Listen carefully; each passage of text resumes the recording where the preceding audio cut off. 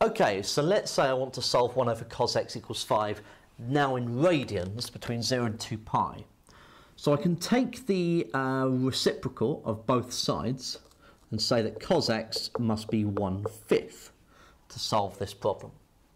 So a quick sketch of cosine between 0 and 2 pi, 1/5. So I'm looking for two solutions. So first solution, x is the inverse cosine of 1/5.